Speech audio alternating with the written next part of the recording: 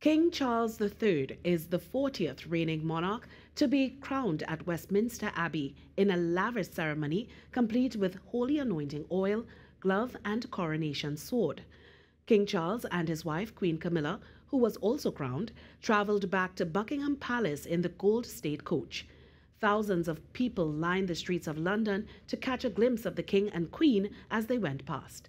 They later made an appearance on the palace balcony alongside other members of the royal family. About 2,200 people, including the royal family, celebrities, faith leaders, and heads of state, were there to witness the event.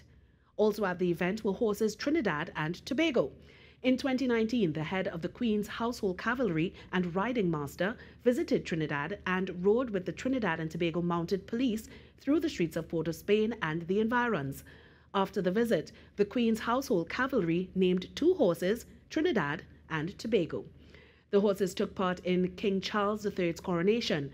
They are seen pictured with British Ambassador to Trinidad and Tobago, Harriet Cross.